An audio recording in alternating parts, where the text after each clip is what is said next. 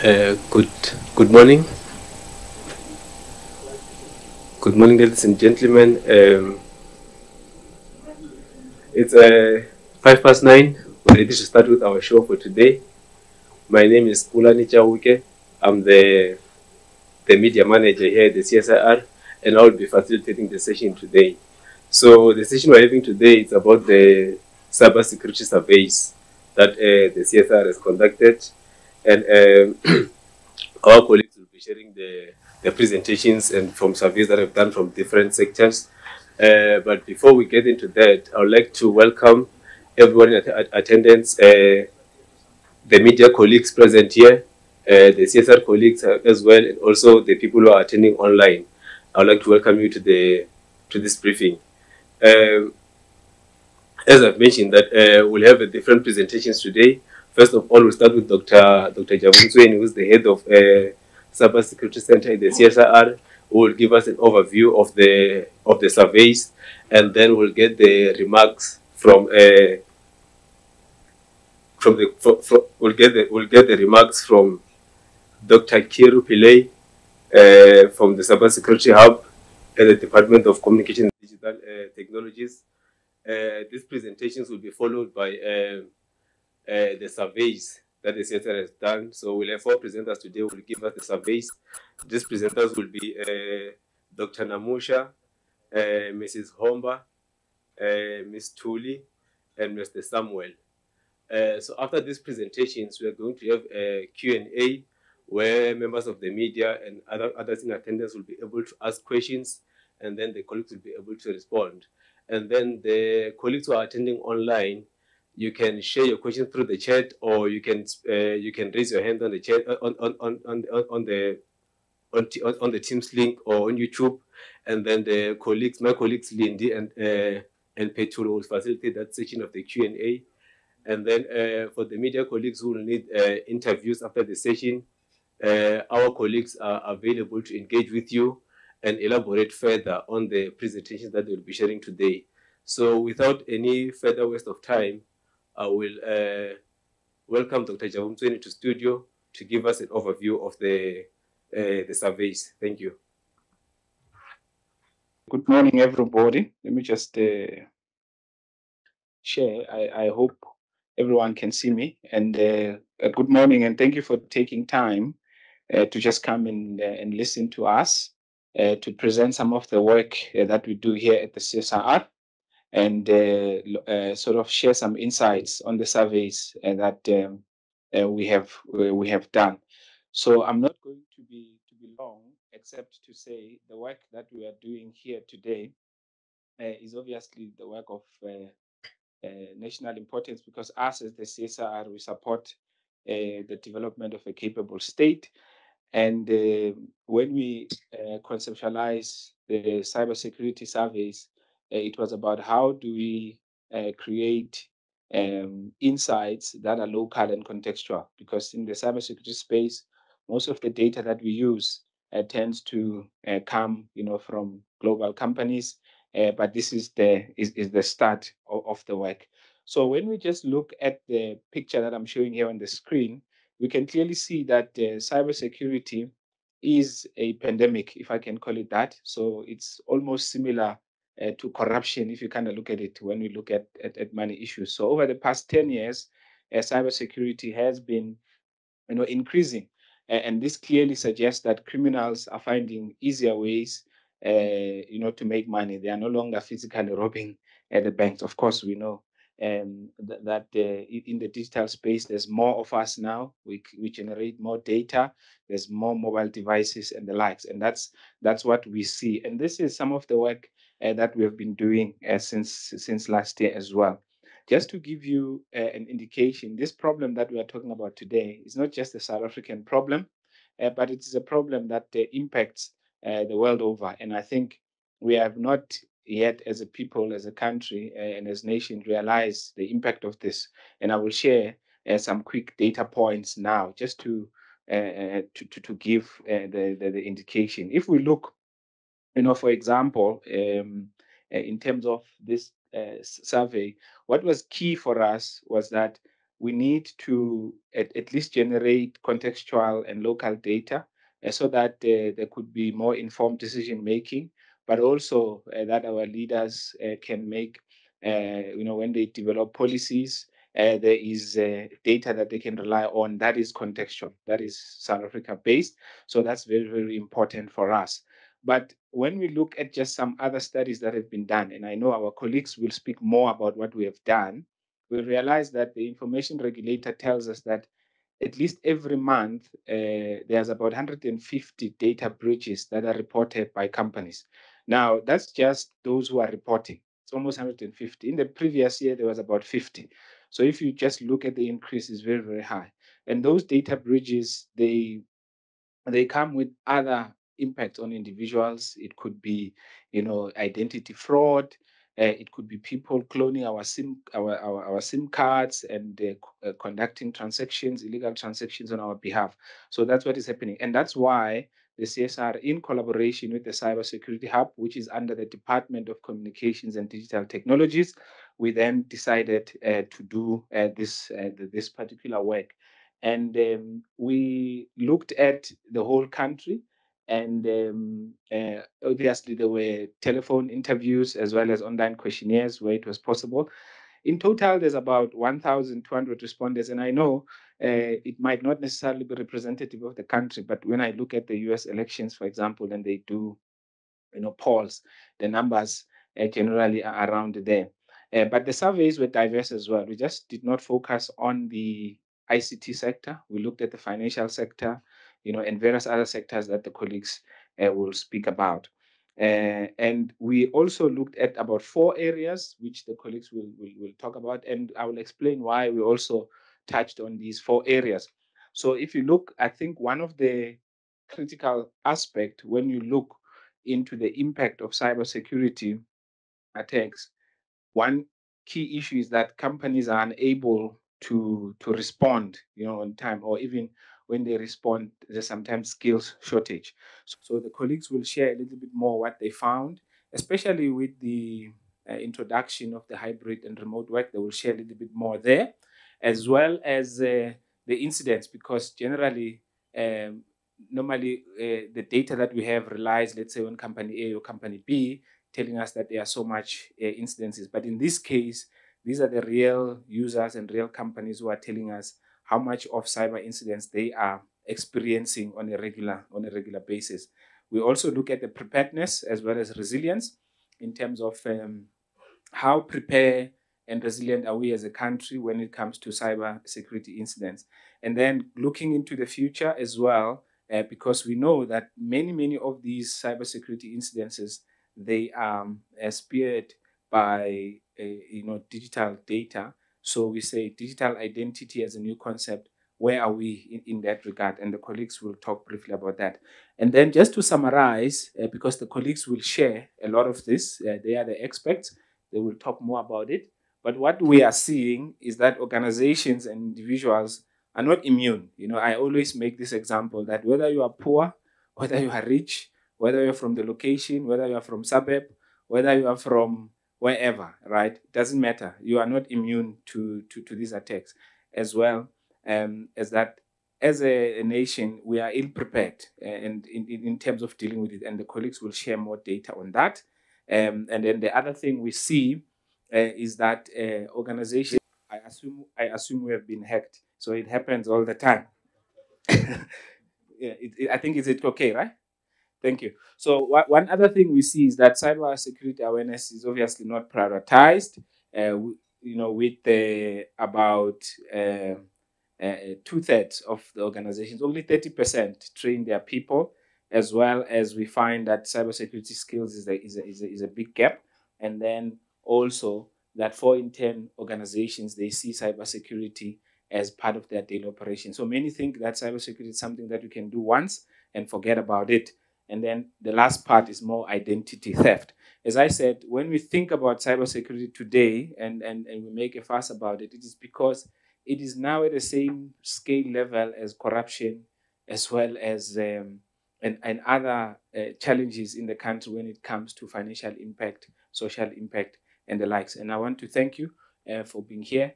for being online and for having interest in this. The colleagues will share their data, and then at a later stage, the reports will also be available on our website for you to go into details with regards to them. So Kulani, let me give back to you. I don't know if Dr. Kiro is online, and then if he's not online, we can maybe proceed with regards to the colleagues. He can come in later. I'm not sure. Is he online? Okay. No, I think if he's not online, you can come and then we will proceed. Thank you very much.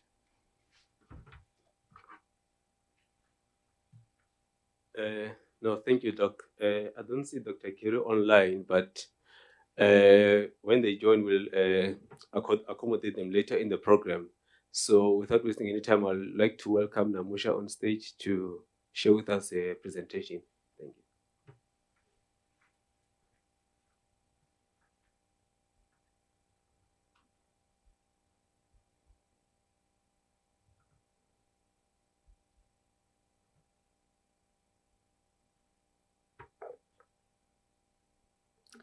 Good morning. I'm Namusha Veerasamy, and I'm a principal researcher here within the Information and Cybersecurity Center in the CSIR. Today, I'll be sharing insights about the survey relating to the cybersecurity skills gap in South Africa. So, a statistic from statista.com shows that nearly 60% of organizations globally say they are understaffed with regards to their cybersecurity workforce. And we only have 3% indicating that they have a surplus of cybersecurity professionals. So what we find is that globally, there's a shortage of cybersecurity skills. And from the survey, we were also able to deduct that South Africa too is also facing challenges with regards to the cybersecurity workforce. So an overview of the presentation today, I will be looking at 5 main categories of the findings. I'll be looking at the demand for skills, critical skills, gap certifications and investments, challenges, and then representation. So just an overview of the survey. There was 321 respondents with 35 questions. And what we found largely is that most of the respondents come from the larger provinces, which is Gauteng, KZN, and the Western Cape. The majority of the organizations had 1,000 members, and the surveys took place across various sectors like the IT, financial, educational, agricultural, and healthcare sectors. So let's jump into the findings. So we asked members about what was their most valued skills. So the responses given was that incident response came out at 68%, cloud security at 64%, and risk governance and compliance at 64%. So this is quite important because incident response is critical if a cyber attack occurs, so that organizations are able to respond and get their systems back online. We also find that most organizations are using cloud security, so it's imperative that they keep the data safe and prevent data breaches. Overall, organizations need risk governance and compliance to ensure that their systems are protected at the forefront. So when asked the question about required skills going forward into the future, 60% indicated AI. We see now that there's a huge drive for AI skills because it's going to be used across the board, and also to ensure that there are new methods devised to detect cyber attacks. Going forward, 57% also indicated they would need threat intelligence. And if we look at the protection of data, data breaches and privacy enforcement came out at 50% for required skills in the future. Overall, 76% indicated that there is a greater shortage of cybersecurity skills compared to IT skills. So this is quite a critical finding whereby we see that there is a bigger demand for cybersecurity skills. For skills that organizations are currently facing a shortage for, we found that 45% indicated that they needed better cybersecurity education skills, 39% for threat intelligence, and risk and governance for 36%. So here again, the statistic shows that organizations are wanting to upskill and improve their cybersecurity posture, but are facing challenges with regards to the educational aspects. No problem. The next statistic with regards to hiring demand. So with regards to the hiring demand in upcoming years, we found for the cybersecurity practitioner, 86% indicated there would be an increase in demand. For cybersecurity management, 74% indicated there would be increase in demand, and then 62% indicated there would be a greater demand for senior management or executive. So you can see all of the different types of roles. It is estimated that there will be increased needs going forward in the future.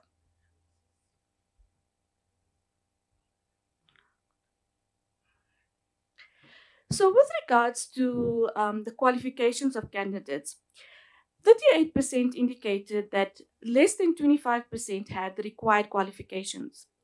35% indicated that of the applicants, they only had 25 to 50% of the required qualifications. And 19% indicated that they had 50 to 75% of the required qualifications. And merely 4% stated that the applicants had 75 to 100% of the required qualifications. So what we find here is that in the majority of cases, when applicants do apply for positions, in many of the cases, they have substantially less requirements in terms of qualifications. Then when we look at the challenges with regards to recruitment and retention, we find that the hurdles for filling vacancies. Some of the reasons cited was scarce skills, so this is 64%. So again, here we see that scarce skills is quite a big challenge. Also competitive salaries, so there's financial constraints. And we find that 55% of the respondents indicated that HR is experiencing challenges in finding qualified candidates. So the reasons for resignations given was, again, financial issues like salaries, benefits, or the working conditions. And then with regards to the time to fill positions, 21% indicated it took a staggering 6 months to fill a position.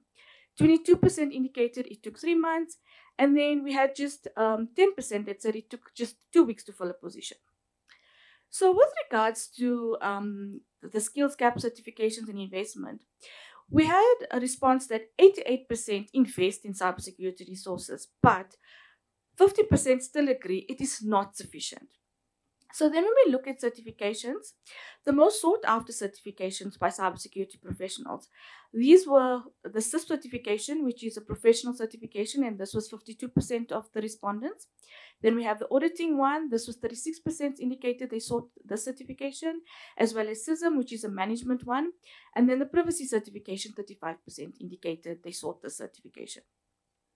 So with regards to remote work and gender representation, we found that 77% agreed that there is a need for stronger cybersecurity skills because many people are now working remotely. We also found some challenges in the sector with regards to the perceptions of males and females, and what we find is that 82% believe that cybersecurity is dominated by males. We also find that 61% of females are experiencing challenges with regards to gender bias, lack of awareness, or discrimination. So overall, the findings of the survey indicate that, yes, there are challenges in South Africa as well. And this is stemming largely from skills. We have a shortage of skills. So I would now like to just briefly talk about another concept, the concept of a learning factory. And this is an idea that we have propagated within the CSIR. So the concept comes from the manufacturing sector whereby workers were trained. Here at the CSIR, we've tried to start building up a learning factory in order to provide skills development and skills upliftment. So in the learning factory environment, members are able to participate in various exercises, practices, and exposure to cybersecurity in order to help with this challenge. We have a global challenge, and in the South African context, we're trying to provide some form of skills development. So typically, how would a cybersecurity learning factory work? So as ICT and IT can also offer services online, there's the potential to also offer these practicals or exercises from a virtual environment as well as set up physical training sessions. It can also incorporate concepts like gamification and thinking like the adversary, thinking like an attacker, in order for members to actually get hands-on experience. All of this we have incorporated simulations, emulations, training exercises, practical ways for members to gain more experience. So the reasoning behind the learning factory as well, if we look at the traditional forms of learning, what we find is that The traditional methods like lecturing, reading, and demonstration have retention rates between 5 and 30%. But something like practice by doing has a retention rate of 75%. So it will be quite vital to enable members to actually practice by doing and thus learn and gain the skills in a much viable format. So overall, the aim with the Learning Factory as well is try and develop all of these competencies that are shortage of. And with this Learning Factory, it's not just about training new members. On-the-job training is also important. So therefore, it can also assist with reskilling. So we are trying to contribute to building up this upcoming workforce and also enhance skill sets in order to also potentially in the future have a direct uptick. Overall, these cybersecurity professionals that can be developed will not just work in the IT environment, they would also work across the board. As I mentioned before, cybersecurity is important not just to the ICT domain. Finance, security, healthcare, tourism, all of these sectors also need good cybersecurity. So it's important that we have a digital transformation across the board. So to wrap up, we found that the cybersecurity skills gap is widening. And it's imperative to look at new innovative approaches in order to help with upskilling, retraining, providing experiential learning, and getting targeted training out there so that members can get more exposure and understanding of cybersecurity skills. So that brings to a close my presentation on the findings on the Cybersecurity Skills Gap Survey. I'll now hand over to my colleague, Homban Jingani, to take you through the next survey.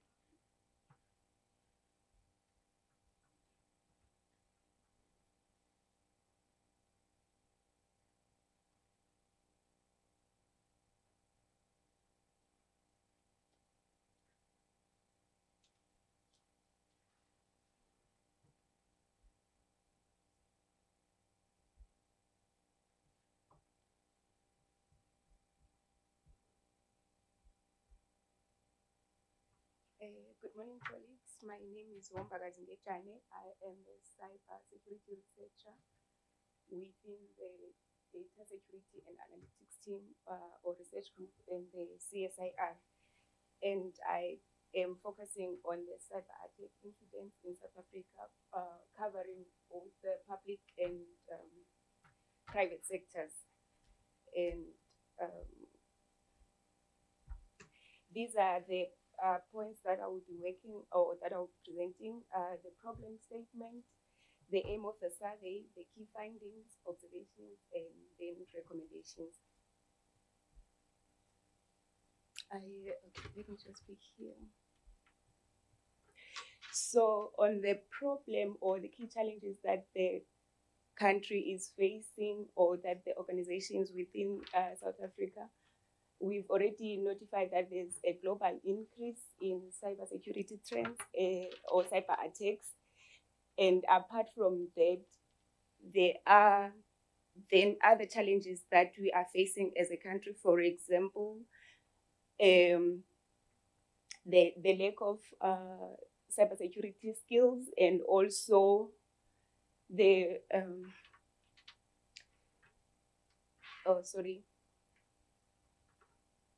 and another point is that there's another survey by Cisco where, for example, okay, so these slides are been changed. I'm unable to.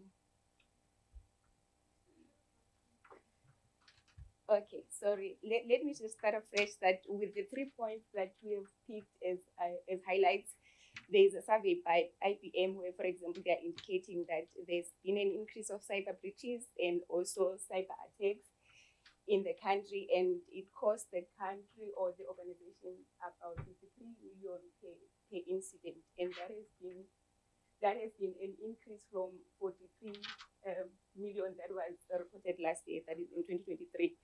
And then, according to Cisco, there is lack of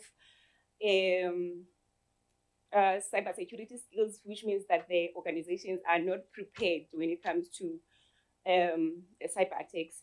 Then there's also general lack of data in the country. Therefore, the aim of the survey was then to contextualize the cyber attacks experienced by South African organizations, covering the frequency, the types of attacks, the root causes, the impact, the time it takes to recover from an attack, and then the mitigation, remediation, and preventative strategies. Thank you. Also, another objective then to assist drawing the picture of what's currently happening, so that then security professionals can then be able to draw well-informed decisions when responding to cyber attacks. So on the key findings, we had asked the respondents on the frequency of attacks,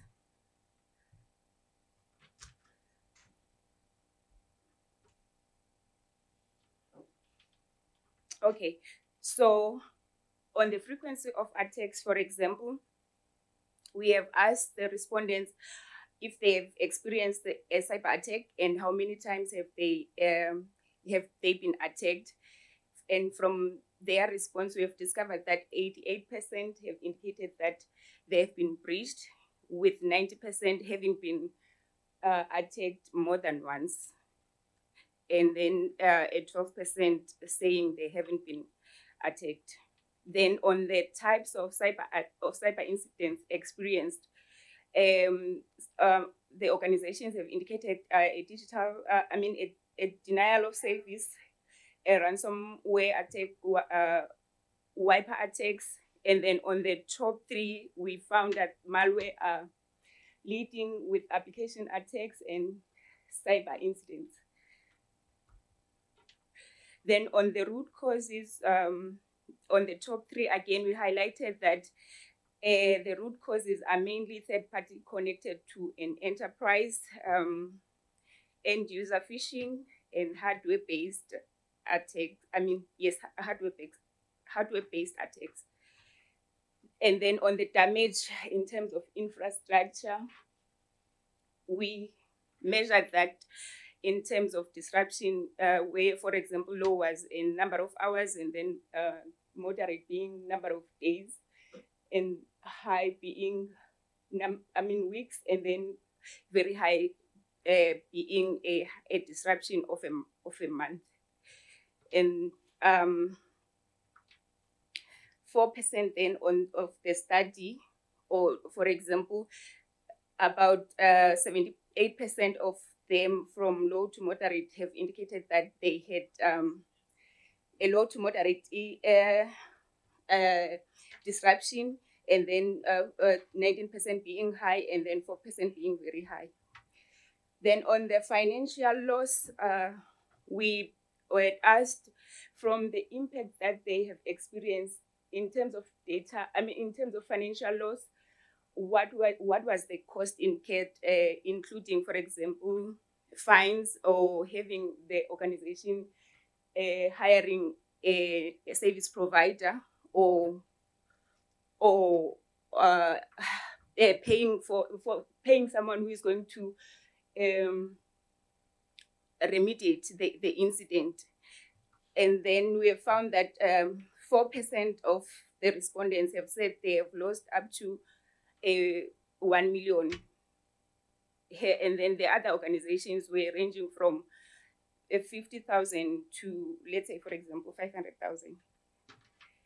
And then on data loss or data leakages, we looked into personal identifiable information, and then it's more of a 50-50, because those who have responded with 58%, they have said even though they have incurred an incident, but then there was no data loss or a breach in terms of personal identifiable information, and then 40% saying yes, they have lost information. Then on the mitigation strategies post the incident, we looked into the security practices that were implemented, the remediations, and also the preventative measures. Then on security practices, the top three, they've mentioned that they've applied multi-factor authentication, moving to exchange, and also using application security, continuous integration, and continuous development pipelines. And then on remediations, the percentage there was that of adopting to tools for web application and API protection, identity access management, and web security gateways. Then lastly, on the preventative measures, the top three again, the attack surface management was one of the key areas that the organizations have looked into. Then the third party pen testing or pen testing internally for vulnerability assessments, and then the breach attack simulation or tabletop exercises to gauge how prepared the organization is. Then following that are the key observations from the survey. For an example, the top three prevalent attacks, we have found out that it's malware, application attacks, and insider threats. Of course, malware would be the leading one because it forms a common, or it's a family of malicious, I would say maybe stuff, say for example, URLs, your malicious files, and any other download that is malicious, and then followed by then application attacks and then insider threats. Then on the frequency, we have realized that, or we have observed that once an organization has been attacked once, then there's likelihood that it's going to be attacked even again and again repeatedly. And then on the root causes, we have observed that third-party connections are the main root causes, followed by phishing and hardware-based attacks. Where, for example, in third-party connections, then in third-party connected to an enterprise, then one can then conclude to say that, for example, if an entity is hosting data for, let's say, an organization or a bank, then if that entity gets attacked, then the organization itself will be affected. And then on the recovery, we have discovered, or we have observed that the higher the impact, then the longer it took for the organizations to recover from. And also with the exceptional of denial of service attacks, where, for example, they have mentioned that it almost generally for them takes longer to recover from that type of an attack. Then on the recommendations based on the findings, we have identified the four pillars, for example, governance and risk management, and then employee cybersecurity awareness, and also a multi-factor authentication, including disabling USB ports for external storage to avoid insider threat data leakages. So basically, that's the conclusion on my presentation on the survey regarding cyber attacks related to, or that are faced by organizations in South Africa. Thank you.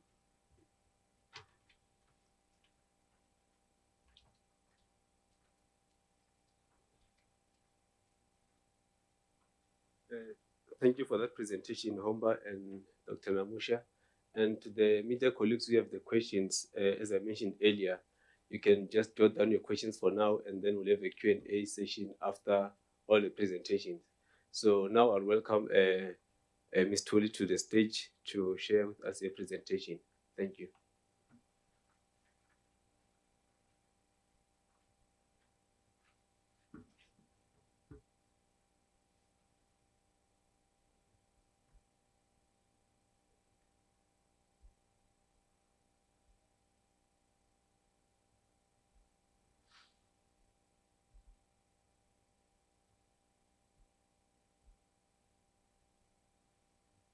Good morning, colleagues, and good morning to everyone who is listening from online. I'm Tulim Kwanazi, and today I'll be sharing the findings on a survey that was prepared, and the survey covered cybersecurity preparedness in the public sector. In the same breath of cybersecurity being a paramount challenge globally, we have found that it is especially so for the public sector. And by public sector, I mean all government institutions that handle citizens' data. So this report delves into the cybersecurity findings from those public sector entities within South Africa. The purpose of the study was to understand cybersecurity preparedness. How ready are the public institutions in terms of facing a cybersecurity attack, or what plans are in place in responding to a cyber attack? So there were 301 respondents who completed the cybersecurity questionnaire, and it was a national survey that was conducted through telephone interviews and through online questionnaires. It was conducted in collaboration with the Department of Communication and Digital Technologies. So we had a total of 32 questions, and we categorized them into 3 sections or 3 reports. So the first category was cybersecurity awareness and preparedness.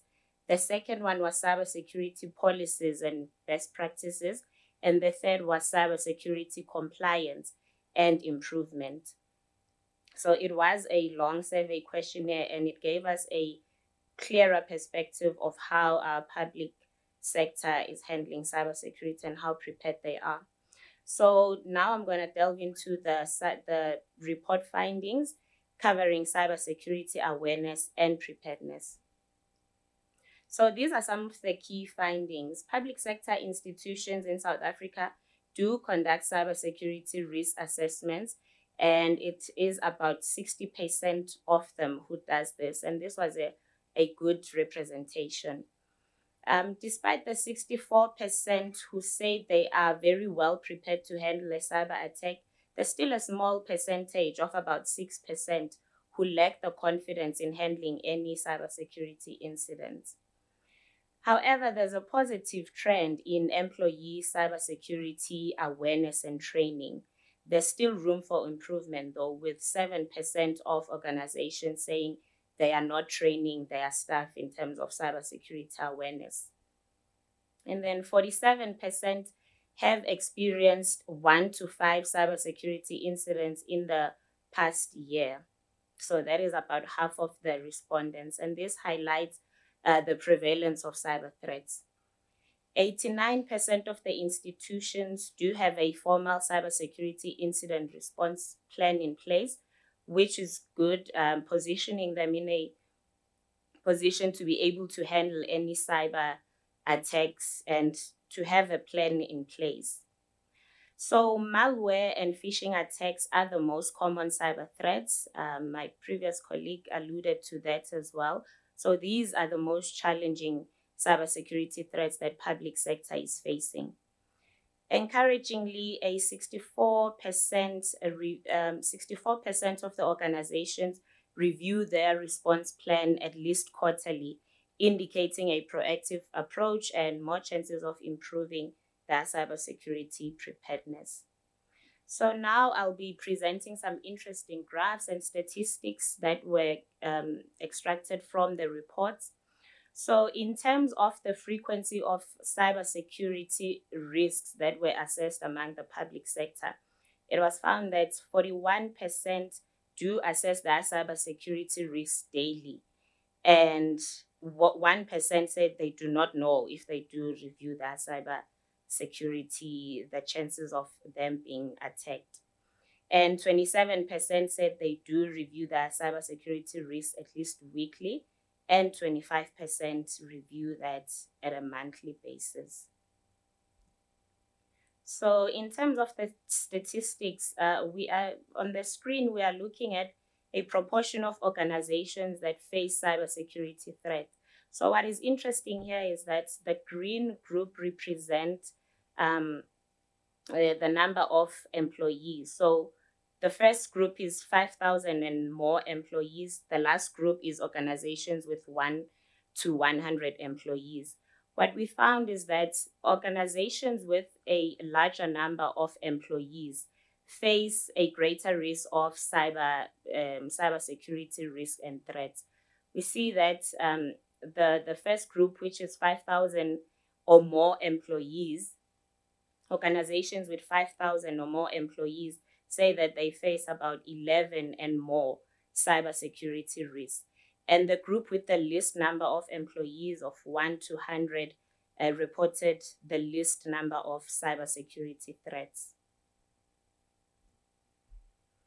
In this graph, we are looking at the cyber attacks that public institutions are facing, and the first two are the highest, which is malware attacks and phishing attacks. So these are a problem within our public sector. And then in this slide, we are looking at the x-axis represents the number of cybersecurity risks. And we see that 95.2% of organizations agree that they are at a risk of being attacked by cyber criminals. And only 4.8% said they do not foresee a risk of being attacked. So what is important is it's not the number of the risks that they are facing. However, every organization will be attacked at some point, and they should be prepared and ready to face such an incident.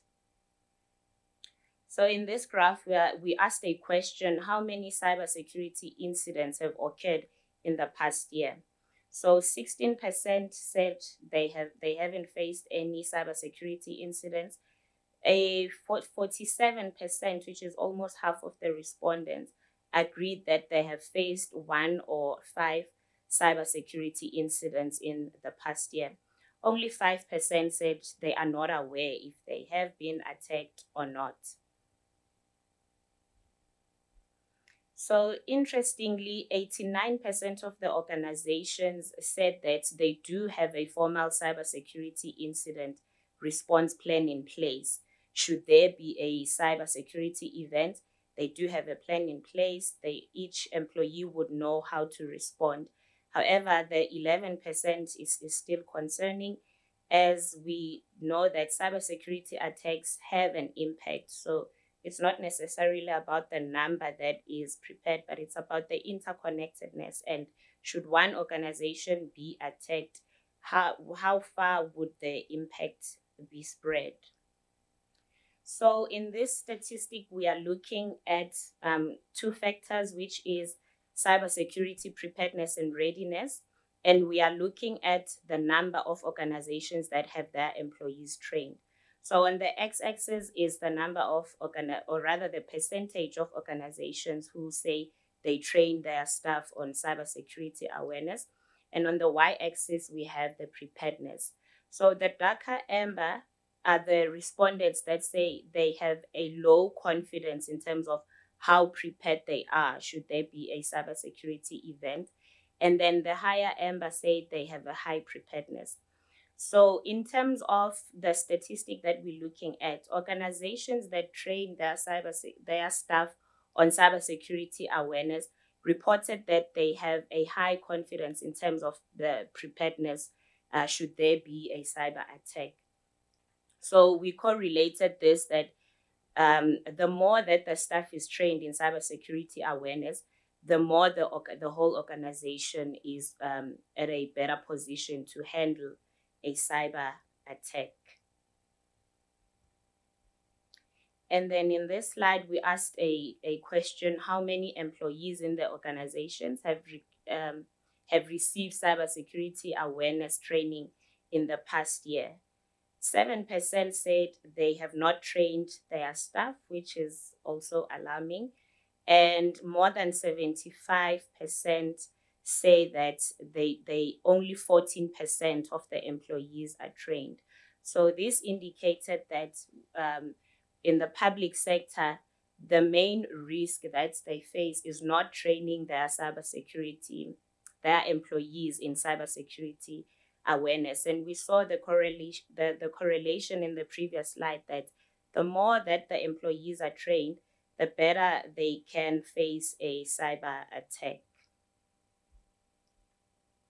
And this is also still on cybersecurity awareness and training. And we have placed much emphasis on this because people still play a larger role in terms of cybersecurity. So what we're looking at here is the percentage of staff that train their employees, and this is in correlation with cybersecurity skills. So on the x-axis, we see that 74% of the organizations say that they do train their staff, and then 60% say they do not. And we see that on the y-axis, it's the data breaches. So it still correlates with the previous slides that the more that the organization train their staff, the lesser data breaches that they face. So this is what this statistic is presenting. And organization that said only 60%, the 60% of organizations that do not train their staff on cybersecurity reported a higher number of data breaches. And then on this one, we were looking at how the organizations detect and respond to phishing attacks, which was one of the leading attacks that was reported as being a challenge. So 71% said that they use user awareness training, 67% multi-factor authentication, and 59% email filtering. So this presentation shows that the public sector is aware that the organization should train staff on cybersecurity awareness. And this is how you would be better prepared to face any cybersecurity attack. Because as much as you may have the technology, but if the staff is not trained on how to use the technology or what to be aware of online or in protecting that data, then the more they are not prepared for any cyber attacks. And then on this graph, we asked, does the organization follow any cybersecurity framework or standard? And here we wanted to see how do they govern cybersecurity. So 71% agreed that they follow the NIST cybersecurity framework. 50% agreed that they use the ISO 27001 and 2. And 31% said they are following COBIT. So 2% said, yes, they do follow some cybersecurity standards, but it's not the top 3 that we see here. And only 5% of the institutions said, no, they do not follow any cybersecurity framework or standard. And then to sum up the 3 categories that I mentioned without going through each and every question, these are the key findings specifically on cybersecurity policies and best practices. 95% of the organizations do have an information security policy, and they use this to manage access.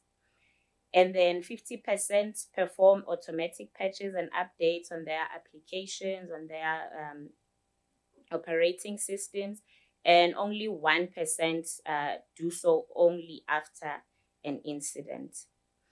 95% have a backup and recovery plan in place, which is a good presentation and a good indicator of preparedness. Should there be a cyber attack, they will be able to recover their data. And 1% shared that they do not run any security assessments. This shows that they are not aware of the threats that they are facing in their environment. And encryption is one of the ways that organizations use to protect their sensitive data and information. 80% use access control to detect and respond to insider threats, and this access controls are used in conjunction with user monitoring and data loss protection. So here we got an indication of what cybersecurity controls are in place within the public sector. To conclude, we have found that larger organizations report more incidents However, the size of the organization does not correlate with how frequent they conduct their risk assessment. Cybersecurity training leads to a better preparedness and fewer data breaches. Most organizations use multiple protective controls such as malware, encryption, and access controls, and this ensures an in-depth protection of their data. And most of the organizations do follow a cybersecurity framework. The top two were NIST and ISO. However, this does not significantly reduce the breaches. Organizations that are using third-party auditors report fewer incidents, and this highlights the value of external oversight. And continuous improvement through regular assessments, policy updates, and training is crucial to strengthening the cybersecurity posture. So all in all, we have found that in order for public sector institutions to be ready or prepared to face cybersecurity attacks, there has to be training in place.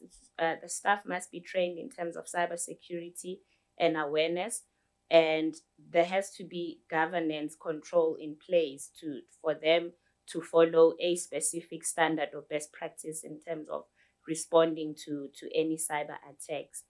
And the larger organizations face more data breaches. And yeah, that is the end of my presentation. Thank you. And now I would like to call Sam to present his report. Thanks.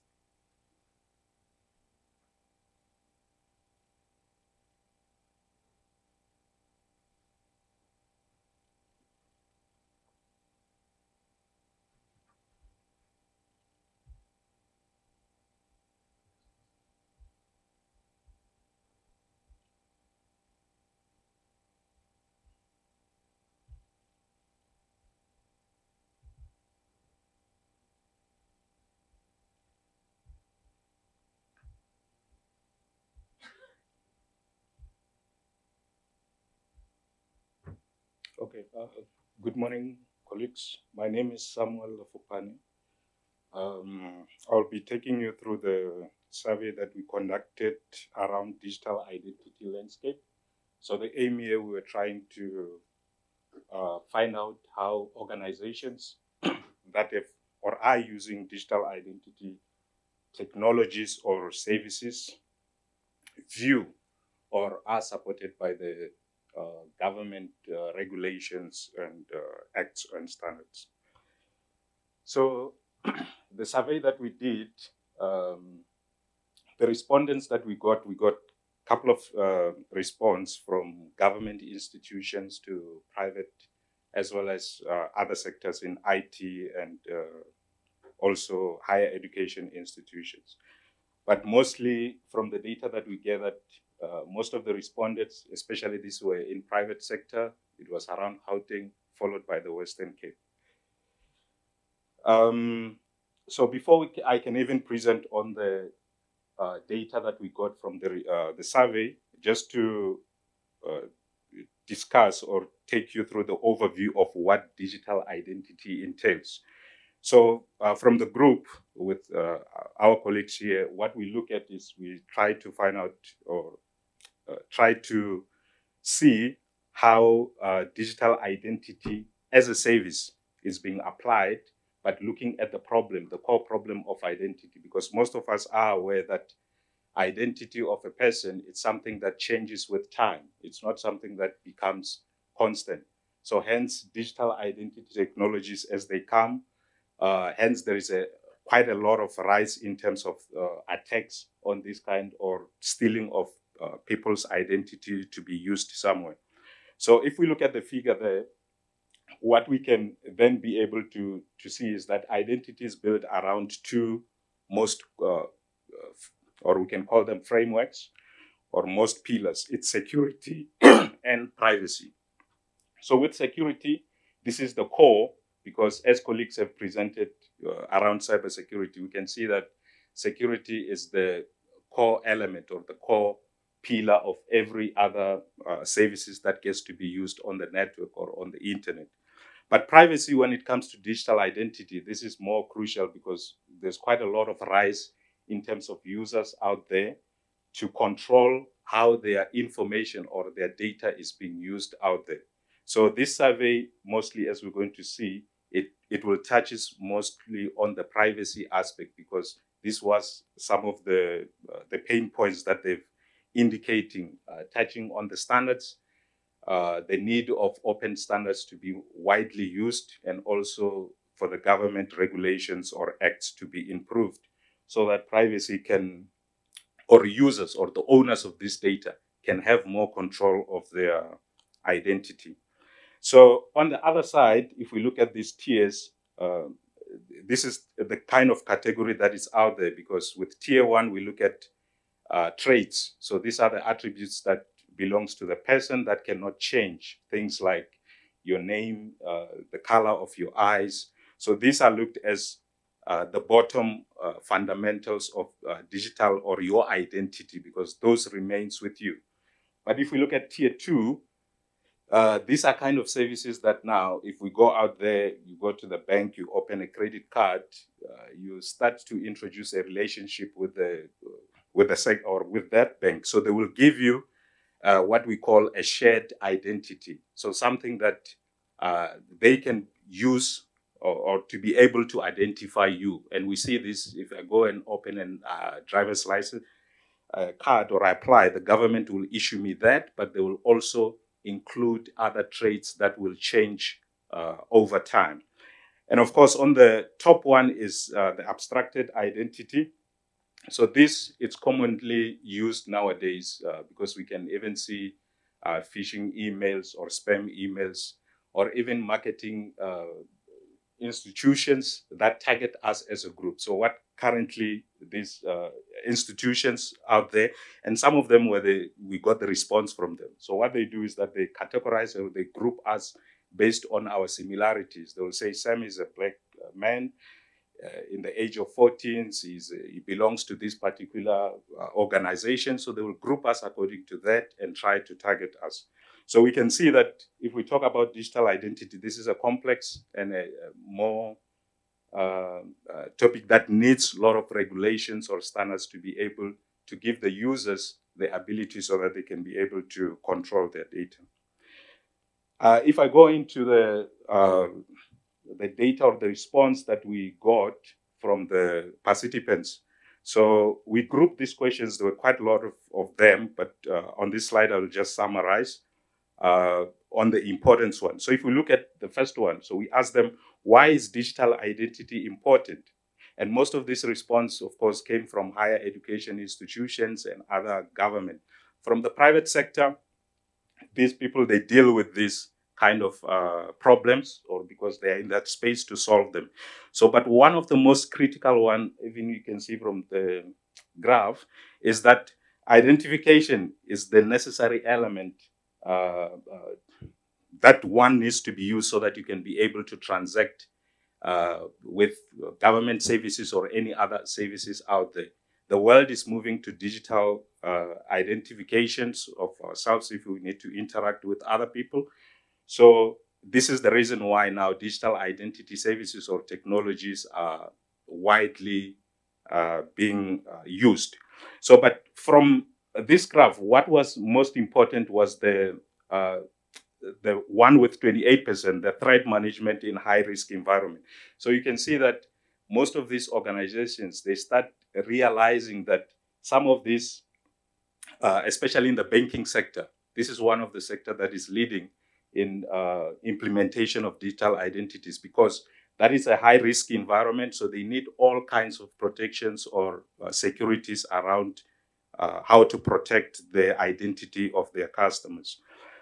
Now, the second question was around digital identity types. So we wanted to see across South Africa, these digital identity technologies or services that are being applied, where or which sector is mostly are they applied for. So as we can see from the graph, what we obtain is that these technologies are widely used to identify natural or people, us.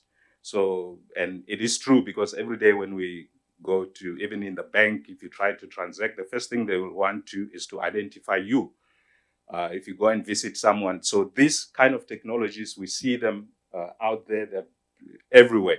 But the other one that is coming slowly is this identification of objects. So this plays a role in IoT, in fourth industrial instances or situations. So that is slowly building up, and it will eventually widely be used in the country. So the second question is around the standards. So what kind of standards are widely used to drive this technology so that it can be adopted? So from the graph, you can see that biometric standards are the ones that are leading. And of course, this is obvious because biometrics are proven to be more useful in identifying people, and they are more secure. It's not easy to fake someone else's identity through biometric means. But you can see that even other standards, and this, of course, it's a combination that others gets used to on the people and others gets used to on the object. Standards such as barcodes, this we can see IoT or most of these objects out there, they've got their own identity in a form of a barcode. So these are typical. So we wanted to see these services that are out there, what or which standard or a combination of this standard are these services using. So as you can see, the cards, this is mostly used in the financial sector. And then tying to that, we try to identify or find out that using this standard, because standards needs to be supported by the regulations or the acts of the country. So is there any, or these users of these digital identity services there, do they have or do they understand what standard the government has already published to support this kind of technologies as they apply to them? So you can already see that the introduction of POPIA, so most of the responses indicated that this regulation does, or it has clauses that limits on what data can be collected or processed from them. But of course, we know that there's quite a lot of work that needs to be done around that, because users still feel that their privacy at some instances it's not protected or it's not addressed. The third one was the policy draft that was published by the Department of Home Affairs. And of course, this draft it builds on top of the Identification Act. So the idea here, because we know that the Home Affairs is the core within the country that, or it's mandated to capture and record our identity. And of course, depending on, they don't go to the relationship level, because those are the services that other organizations can be able to build on. But they are trusted to ensure that our unique identity, they store them, and anyone who needs to verify can be able to then query on their system. So they've introduced that standard, and we see that most of the participants do have trust that this draft policy that the Home Affairs have published, it does somehow contain some clause that can limit what data may be collected from them and so forth. So on the third question, we went in terms of the drivers to try to find out what this identity or digital identity drivers in South Africa are. And of course, as I indicated, the financial institutions or bank, they lead in terms of this. So most users out there, they are aware that the bank does offer these types of digital identity, and they feel safe interacting with the bank. And of course, what was interesting also here is that the identity theft came up as one of the drivers to sort of buy into this digital identity services or technology. So organizations are aware that there is a rise in identity theft within the country, so they try to purchase or build these digital identity technologies. Colleagues have already indicated through the cybersecurity survey that, I mean, security is the core, or it is needed. So if someone tries to collect your identity, you will need to be assured that your identity will not be stolen, or it will not be exposed to other kinds of threats out there. So this question that we posed out, we wanted to find what kind of these threats are having the highest security risk on these digital identity technologies or services. So from the graph, you can see that data breaches and phishing attacks, most respondents indicated that this is of most concern. And of course, the question of centralized database came up as well. But we know this is a most sensitive topic around, because as we indicated, if we take an example of Home Affairs, they are mandated to be able to collect. So centralized databases at some level of digital identities are crucial, especially for an entity that it's to ensure that all our identities are unique and there is no lot of duplicates.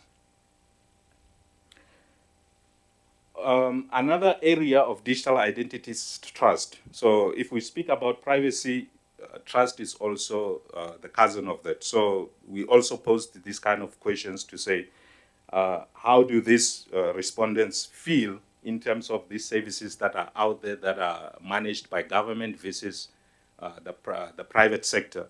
So most of them indicated that they will trust more on the private. For example, the data that we got, it was the banks, because they feel that their records or their digital identity records are more safe than they are in the hands of the government. And of course, I know there's quite a lot of debate around those stats as well. So the second one was around the cybersecurity legislation. So as a country, there are certain acts and regulations that are published or around cybersecurity. And most respondents indicated that they do trust that the introductions of these acts and regulations do indeed help in terms of protecting their data. Yeah, privacy, we've already spoken about that. Then we did also ask a question around, do you foresee any privacy violation arising from the use of your digital identity data?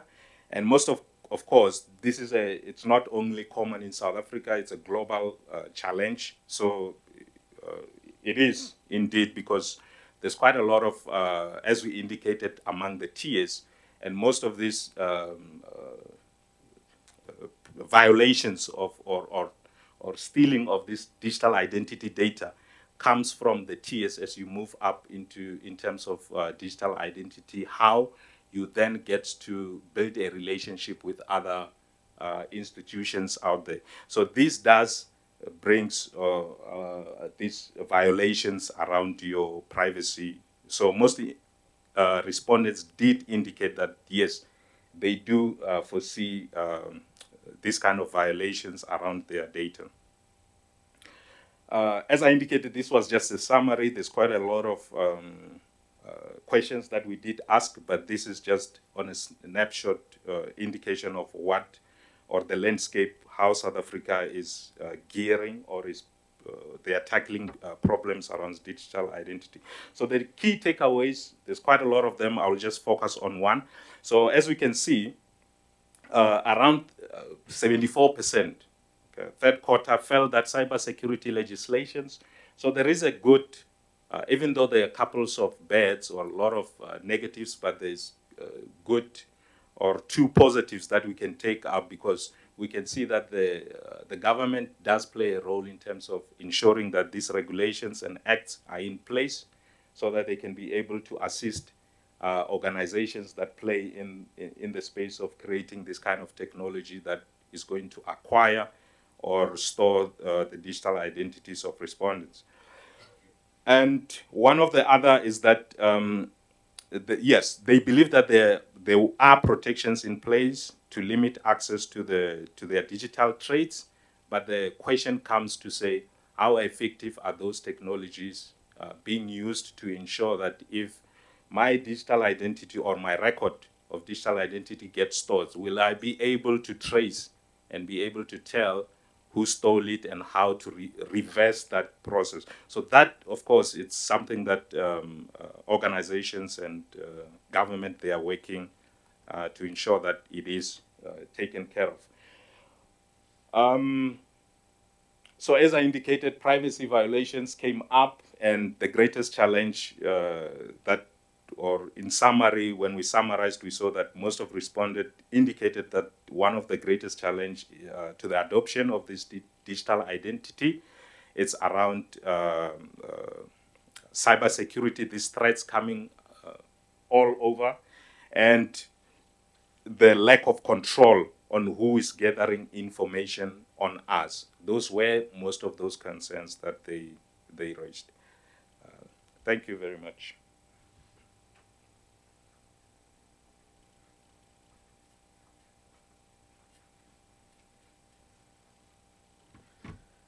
No, thank you, Samuel, for the presentation, and thank you for everyone who shared their presentations today. So we've come to the end of our we've come to the end of our presentations. So before we go to the Q&A, I just wanted to mention that the full report will be published on the website, but the first one that we're going to publish today will be the preparedness and resilience report, and the other ones will follow after a week. So we'll publish one report per week, but the resilience and preparedness one will be published today on the CSIR website, and we'll also communicate that on our social media pages. So yeah, colleagues in the media, now it's an opportunity to ask those questions. For those who have questions, we'll start with the online people. If there's any questions on that side, Lindy. Okay, no, thank you. Physical attendance, okay, Dr. Zubeida. Okay, thanks for the opportunity. It's great to be back. Everybody, I'm Zubeida Dawood from Splunk or Cisco, but formerly from the CSIR. So it's great to see the research come to light. I just wanted to maybe weigh in on something on one of the surveys about the skills shortage. I think it's really interesting, some of the challenges faced in the public sector, but weighing in, bringing in some insights from the private sector, we find a lot that when public sector organizations employ managed service providers for cybersecurity, so when they have another company, doing all of their incident response, their governance and all of that, it really does make a difference. So I believe at the CSIR, you do offer managed service for cybersecurity. And I think just that it's most welcomed. So yeah, keep up the good work, CSIR. Thanks. Thanks for the compliments, Doc. We appreciate it. So I see there are 3 hands online. So we'll start with Tumiso, followed by Nkosinati, and then Simnikiwe. Thank you.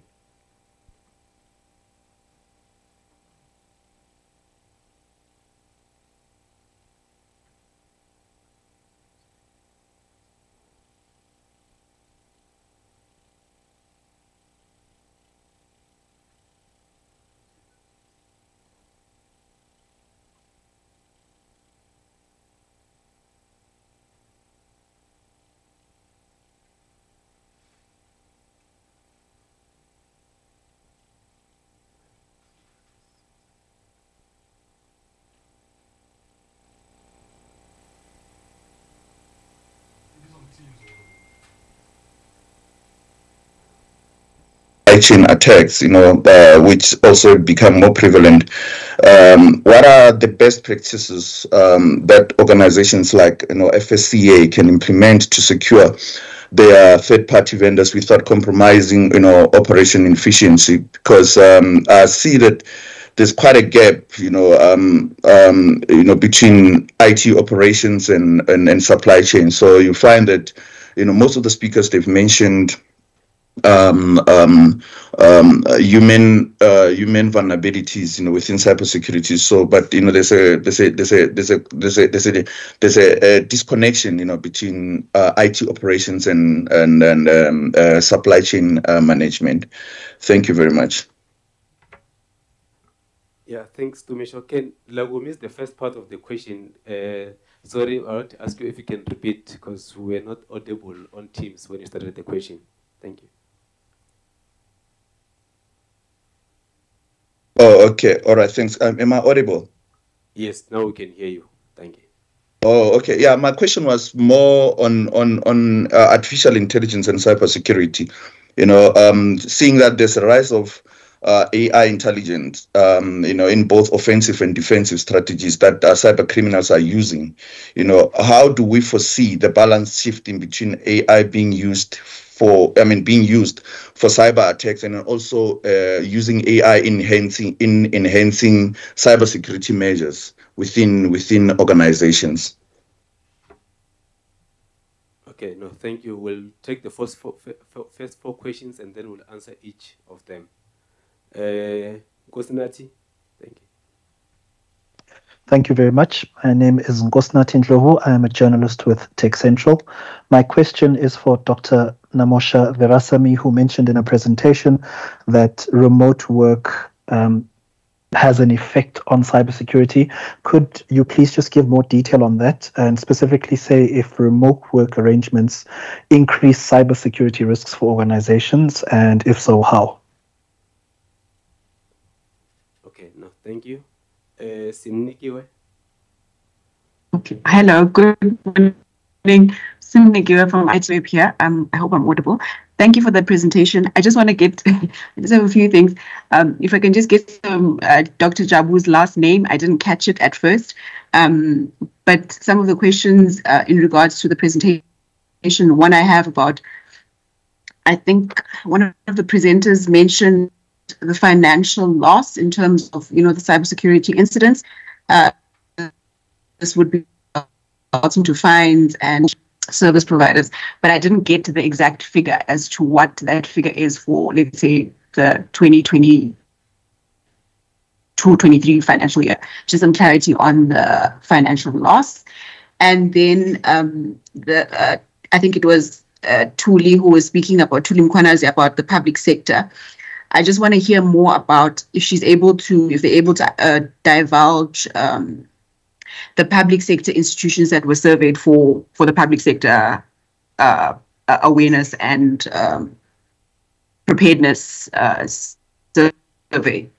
Yeah, that's, yes. And another one following on that one is just around if based on the survey, if they've seen like an increase in terms of attacks against against public sector institutions. Has there been an increase in the past year during which that the survey was conducted? Those are my questions. Thank you. All right. No, thank you. So we'll answer these first three questions before we can. Yeah.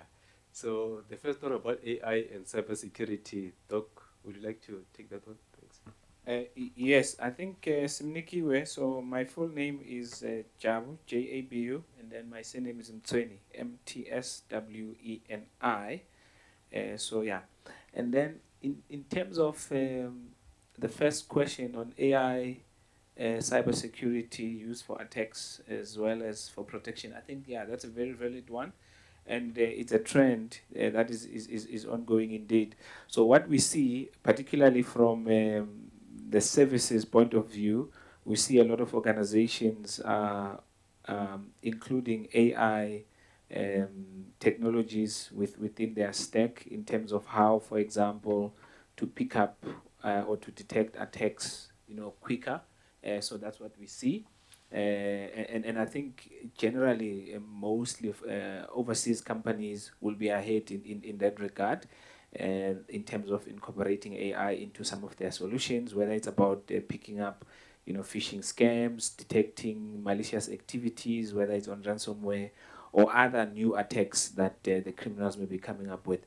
But of course, the opposite is also true in terms of what we see, the criminals as well using AI to also advance their techniques in terms of committing cybercrime.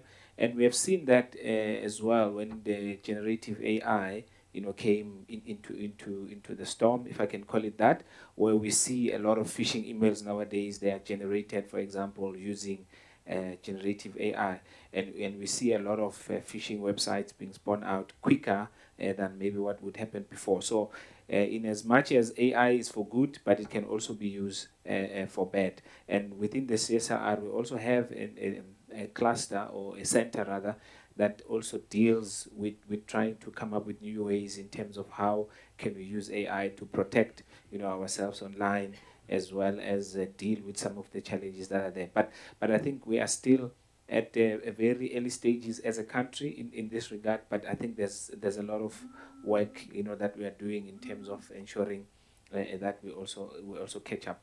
And then the second question of the first question, I think it was more the gap between the IT operations versus the supply chain, if I can call it that.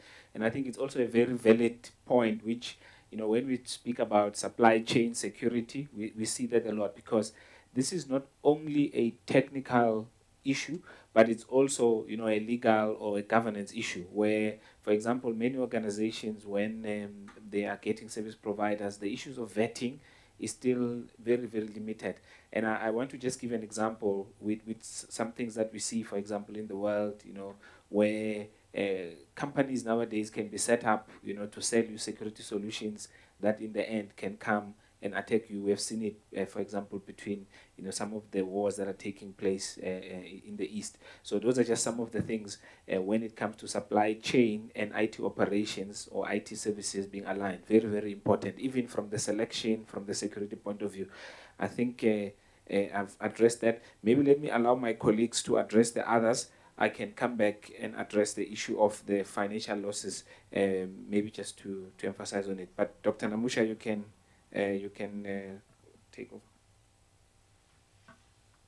Yes, so the question posed was related to remote work and its effect on cybersecurity, and whether it creates an increase with regards to cybersecurity risk. So what we found in the survey is that 63% of the respondents did say they were working hybrid. So this indicates they are using a combination of working from the office and at home.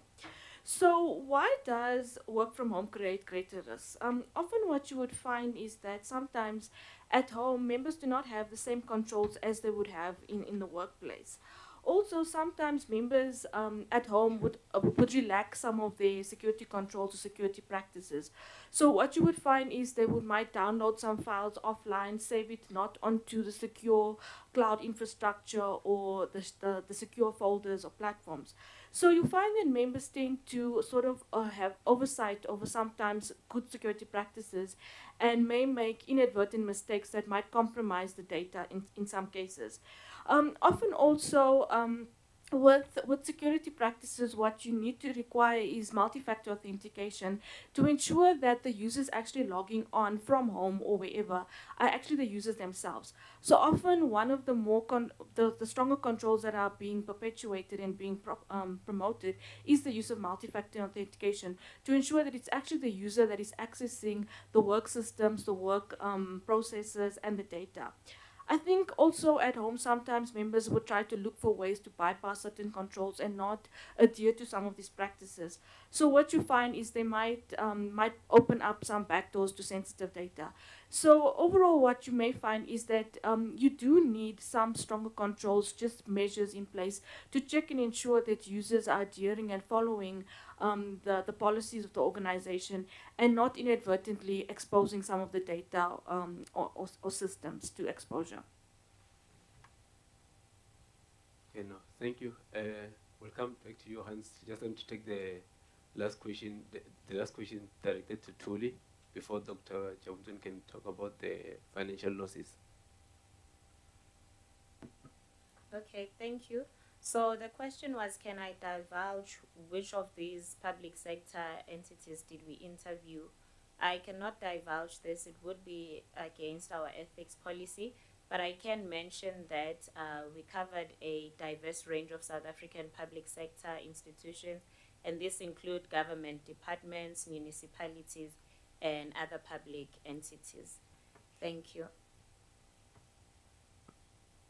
Okay, so Simnikiwe, I think I want to just deal with the issue of the financial loss because, yeah, there's a lot of numbers and that we find, and obviously from different studies, but and I know sometimes there's a number that is has been used quite often, which is 2.2 billion losses with regards to cyber crimes, but I think that number is outdated now because it was done in 2013, and I think Cybercrime were the sources of that number.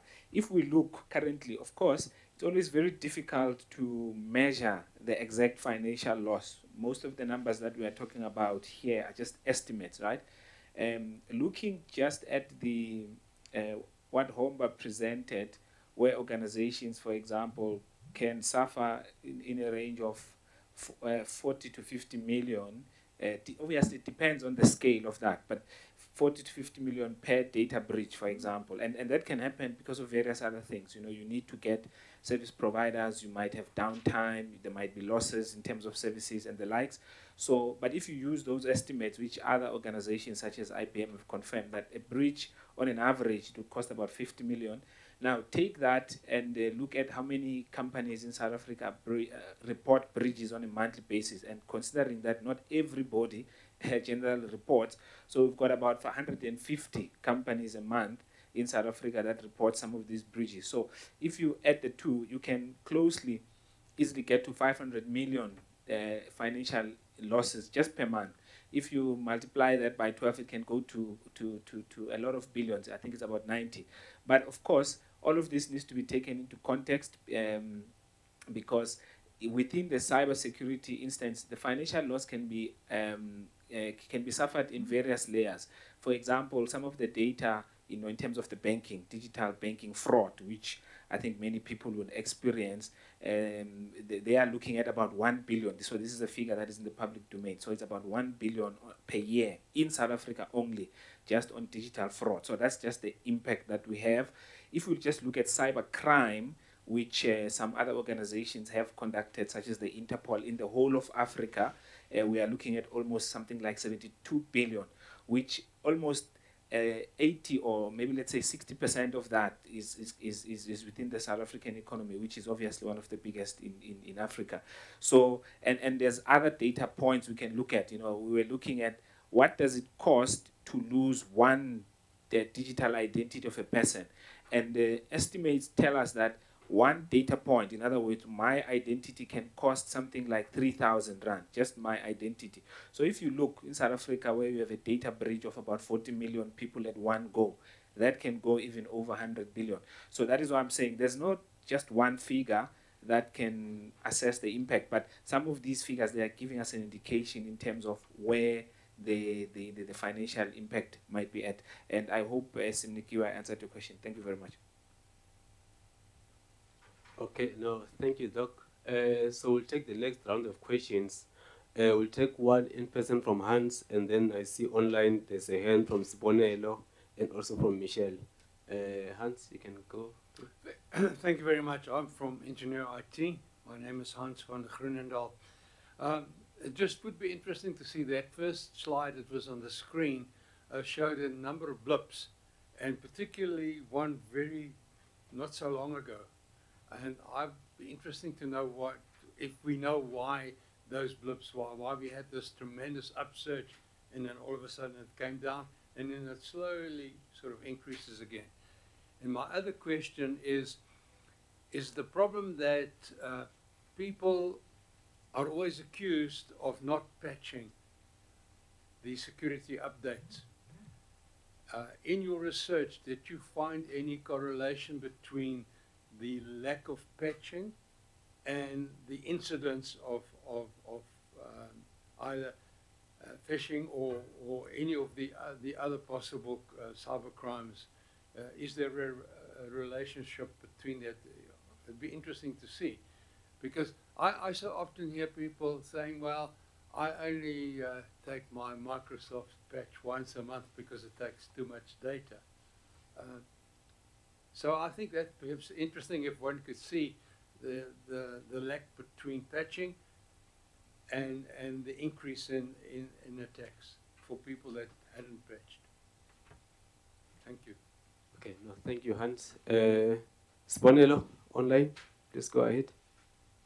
All right, thank you, Chair. Thank you very much, the CSIR, for this session. It's very informative, and it gives us a little bit of hope when it comes to issues of cybersecurity around the country or in Africa in general. So my concern is particularly when it relates to the things that you've mentioned with the service providers. I can see, Chair, there by yourself, you have a Dell product. And I would like to also just to ask, when it comes to this, since you have mentioned on the presentation there as well that some of the cyber related issues are coming from hardware related incidents. So my question is particularly to say us that how confident are we with our service providers as a nation, or instead as an African continent, to say that can we really dwell on the European or maybe rather outside countries to supply us with these gadgets, and what are the impacts as we are seeing on the war in the Middle East? The speaker there also mentioned that there was an incident of pagers that happened in the Middle East.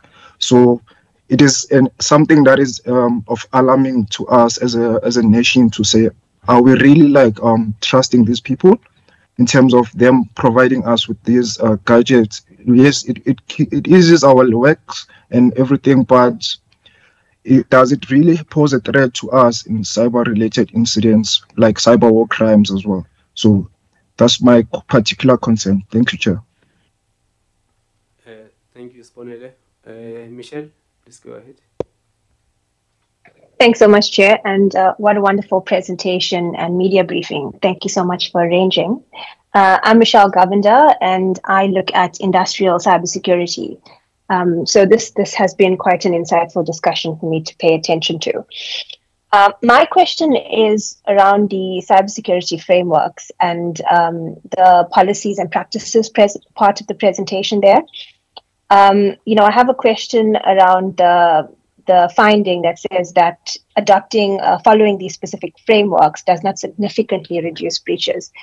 And I'm just wanting to know, why does the research team who came up with that conclusion feel this way?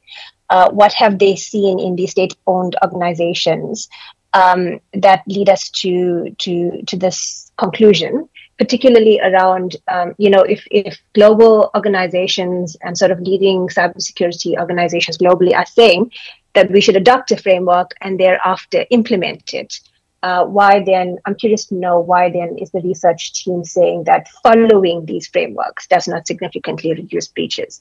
Where is the gap? No, thank you. Thanks so much. Yeah, I'll hand over to Dr. Jabuntsweni. Okay, thank you very much. Thank you, Michelle, as well, and Sponelo and Hans.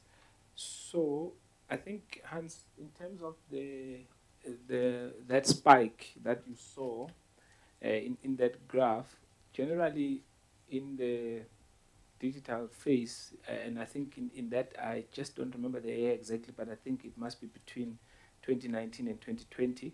I will just check. But that's when the Log4j vulnerability was discovered, which impacted a lot of companies, and that was in a short space of time.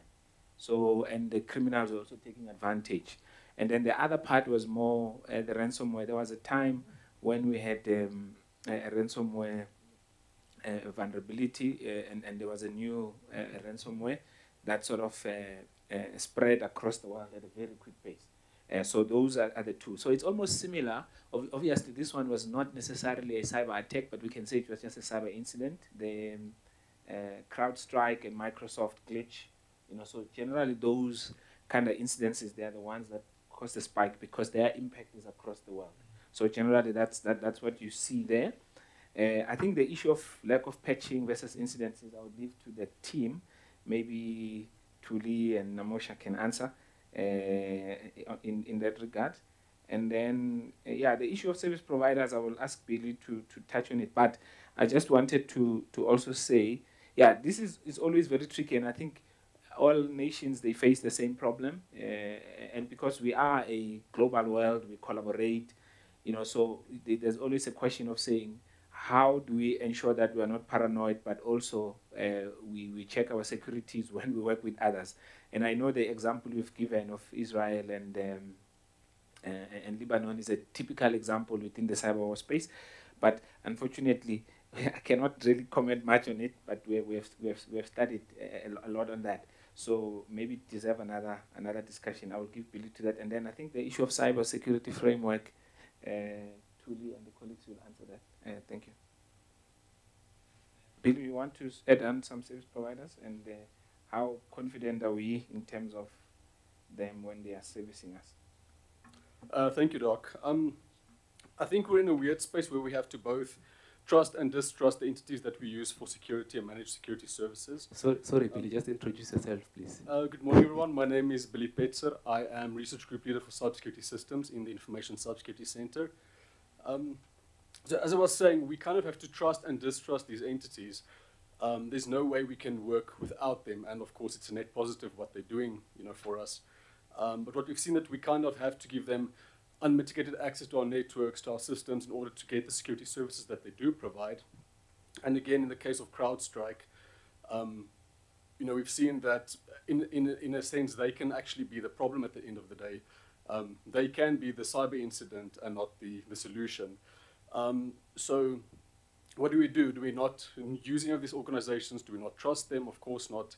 We're still in a space where we need to rely on each other and still have a measure of trust, but as I say, trust but verify. So let's do our due diligence with organizations that we do use.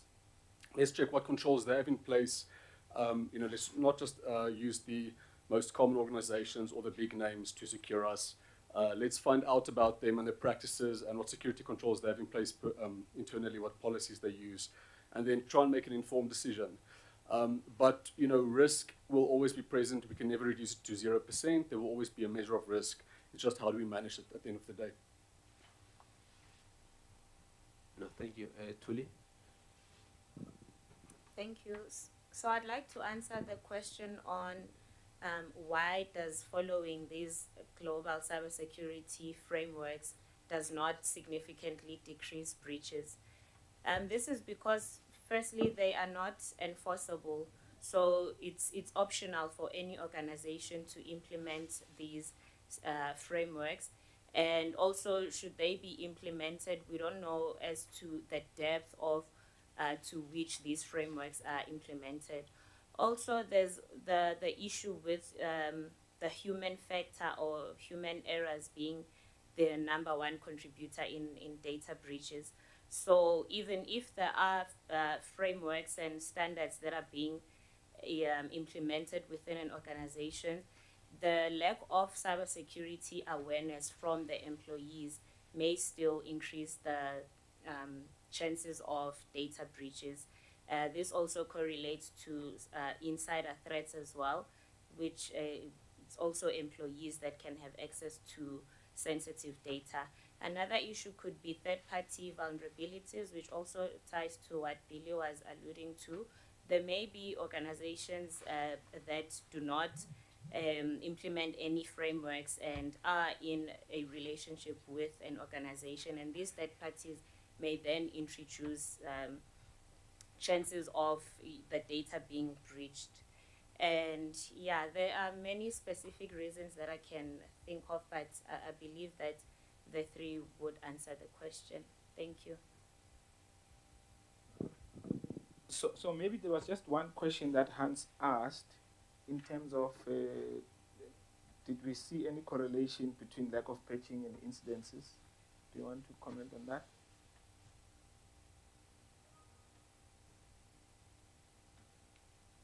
If we didn't, we can say.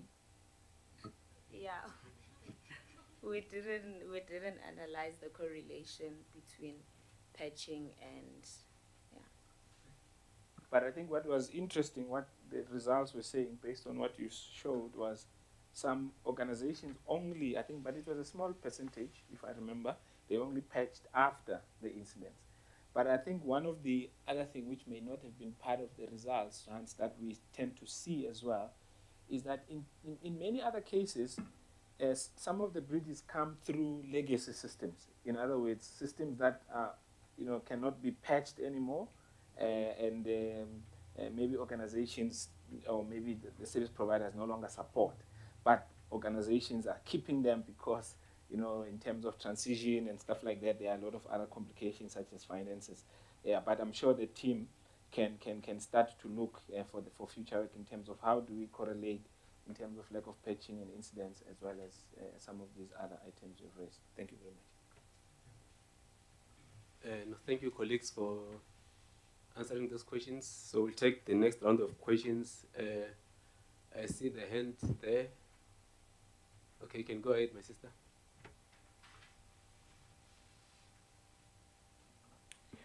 Thank you. My name is Tsakani Makaiya I'm a director of Center of Innovation in eGov. My interest is in cyber training and awareness program to government employees. I just want to find out what security training program that CSIR offer to government employees. How does CSIR ensure its training programs stay up to date with emerging cyber threats? What is the scope of CSIR cybersecurity awareness initiative for government institutions? What types of cybersecurity training are provided? For example, phishing, incident response. Are training programs tailored to specific government department roles, for example, leadership or operational teams? I also want to know, how does CSIR measure the effectiveness of its training programs? And for partnership and collaboration, I just want to find out, does CSIR collaborate with other organizations to provide cybersecurity training? Are there any international partnership to leverage best practices? How does CSIR engage with government agencies to understand their training needs? Thank you.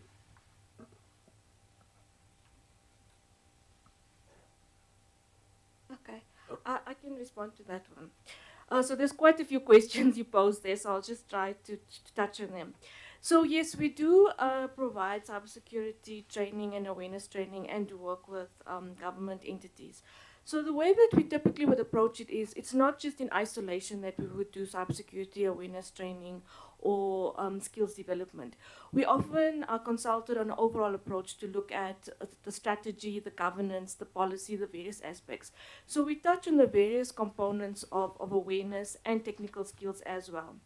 So regarding your question about how do we differentiate and offer training for different specialized roles, with the awareness training, we start off with basic awareness training. This is targeted at members that have no cybersecurity principles or understanding of cybersecurity. And then we also have management training as well to provide a background on why cybersecurity is important for the organization as well. As we work with different entities, we also look at the needs. If there's a need for example, if they say to us they're also interested in doing penetration testing or vulnerability scanning, we also develop specific targeted modules for those requirements.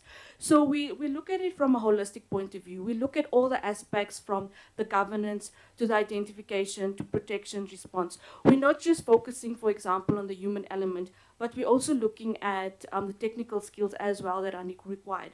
So as requests come in, we would develop that material in relation to the request.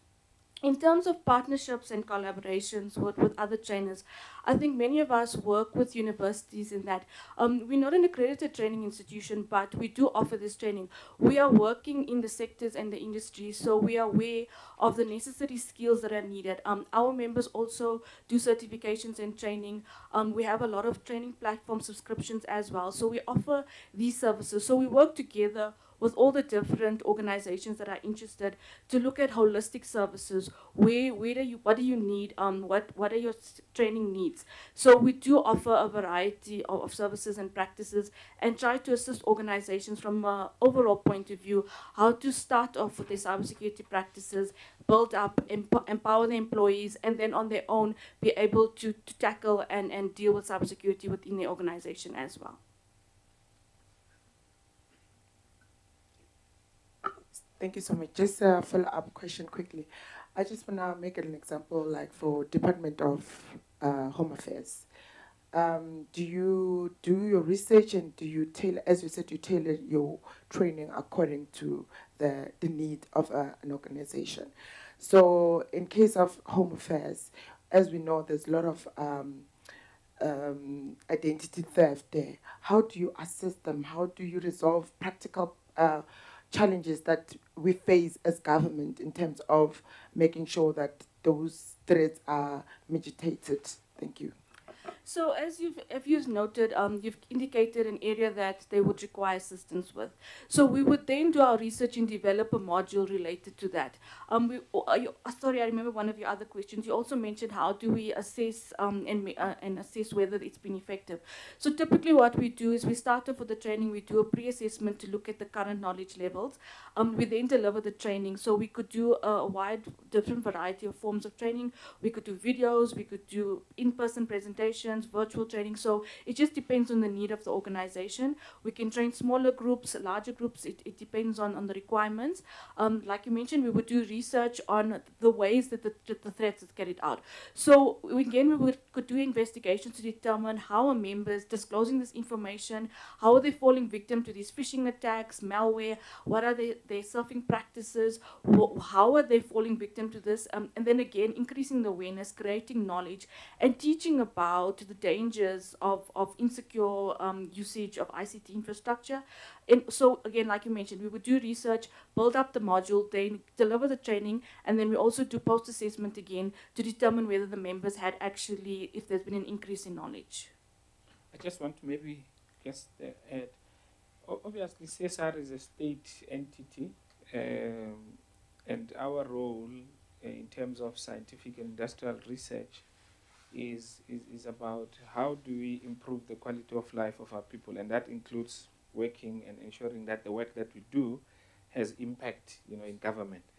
And key to some of the questions that you have asked is that the work that we do, we don't just do it on our own, because we don't believe that we can solve all the problems that are there. We partner a lot with local entities.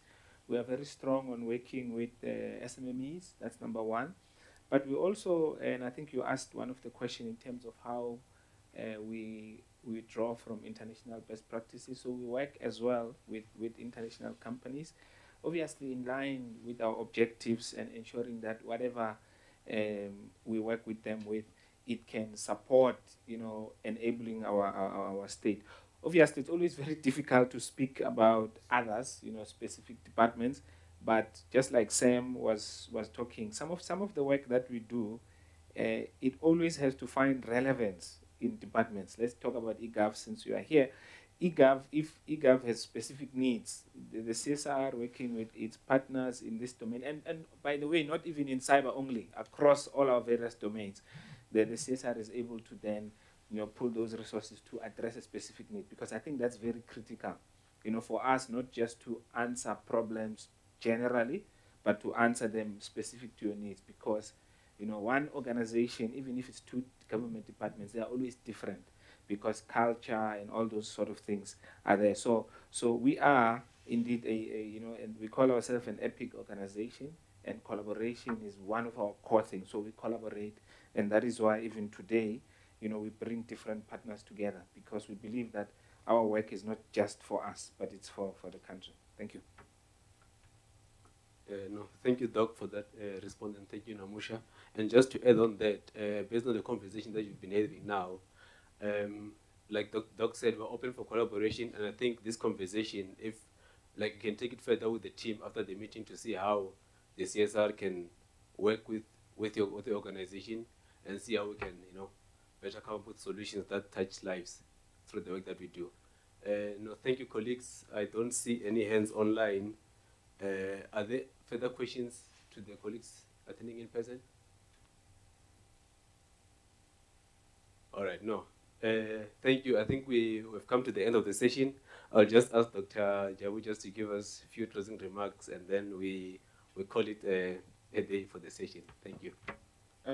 Thank you very much, and Kulani for handling the session, and thank you to everyone who has made time to at least join us and for us to share some of our work and for listening to some of our young researchers. I'm sure people can also see we've got young researchers, women, because in this field, one of the other issue is still a male-dominated field. So we also do our part in actually ensuring that we diversify this field. I think it's very, very important for us. And we thank the media for supporting us from your different organizations in terms of ensuring that you cover the work that we do, because ours is not just for profit, but it's to ensure that we improve the country. And we also want to thank some of our board members, and I know Michelle is one of our board members who joined us online. So we want to thank them, and then also the CSR colleagues. And then, as it was said, the reports, full reports will be available online. I think we'll start with one, but as the teams finalize just the presentation of those, they'll be available online. But should you have any other information, maybe Kulani, we can give the contacts. I don't know who they must contact between yourself and Petulo, and then we will take it from there. But thank you very much, colleagues. It is really appreciated. All right. No, thank you, Doc. So for those who need, like us for media interviews, can contact Petulo or myself, and we'll facilitate those interviews. And those of us who are attending in person, yeah, we'll have something just to, yeah. Unfortunately, we couldn't organize a virtual lunch, so, but we have a physical one here. Thank you, colleagues. Thank you. Bye-bye.